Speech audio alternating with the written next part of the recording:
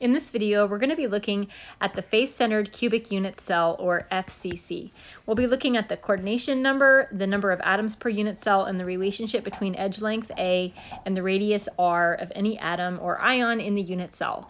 If you're not familiar with those terms, then I suggest you go back to my video on the simple cubic unit cell. That's where I define all of these different things. Before we start considering the coordination number for the face-centered cell, we need to kind of take a look at this cube and sort of visualize what is being represented here. So just like in the body-centered and the simple cubic cells, we have eighths of atoms located at each one of the corners of this cell. So at each corner of the unit cell, there is 1/8 of an atom in that particular position. In addition, the face-centered unit cell, as you can see, has a portion of an atom that is located along the face of every side of the cube. And this part right here represents 1/2 of an atom. So here again is another 1/2 of an atom. So we're trying to understand the coordination number, how many atoms are in direct contact with any given atom in the unit cell. Let's try to focus on this 1/2 of an atom right here, just looking at this guy.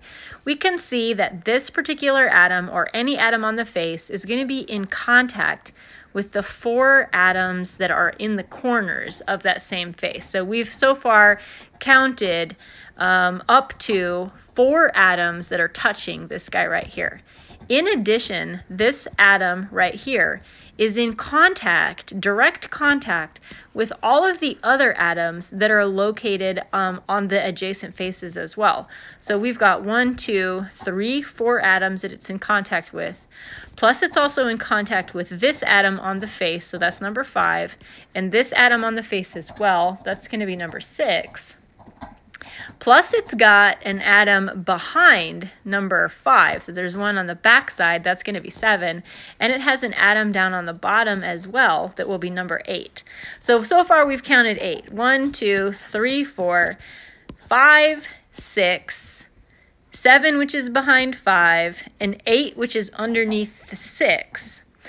We have atoms that are in similar position right here in the adjacent unit cell over here. So we're going to have another atom here and here. This would be similar to 5 and 7. So now we're up to atoms 9 and 10. And also this adjacent unit cell has an atom up top, that would be number 11, and an atom down below, that would be number 12. That's pretty tricky to visualize.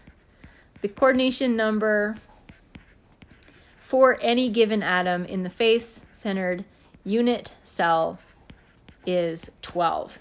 And it might be just easier if you search on the internet for some sort of animation, a movie, not a drawing like what I've done here, but an actual movie video that kind of zooms around and allows you to visualize that coordination number of 12.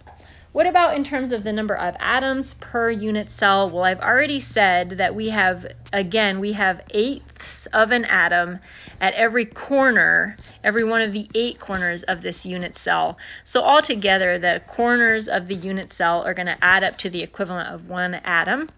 In addition to that, we have 1/2 of an atom on every one of the faces of the cube.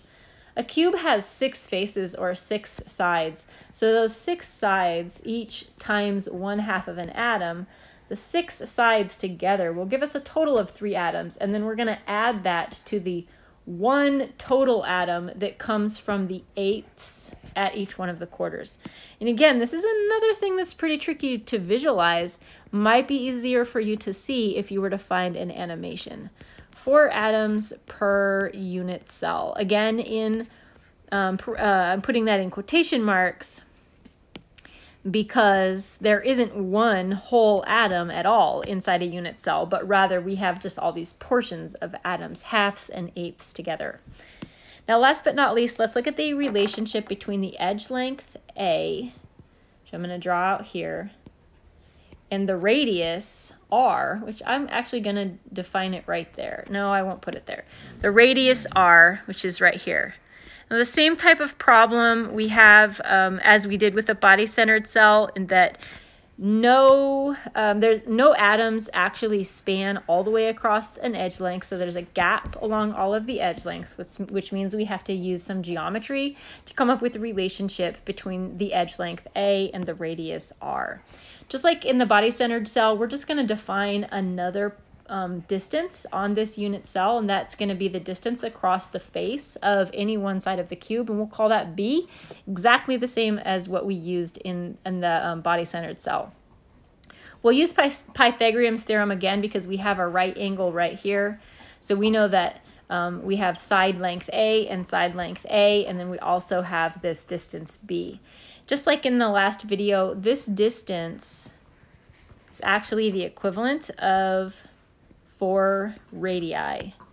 So we have 1 radius here, we have a 2nd radius here, number 3 radius is right here, and the 4th radius is right there. So in the upper corner here, let's just kind of derive this relationship. We know, starting with Pythagoras theorem, we know that a squared plus a squared is going to equal b squared. So let's write that out. A squared plus a squared equals b squared. And let's simplify that. So instead of saying a squared plus a squared, let's say 2a squared.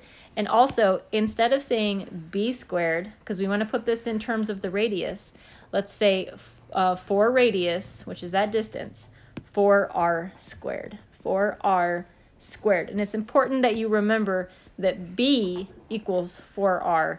So this is 4r that's being squared. It is not 4r squared.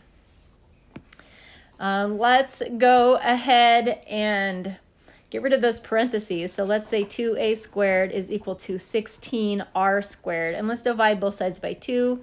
A squared equals 8r squared. And then let's just take the square root of both sides. A equals the square root of 8 times r. And that gives us the relationship between the edge length A and the radius r of any one of the atoms or ions in the face-centered cell.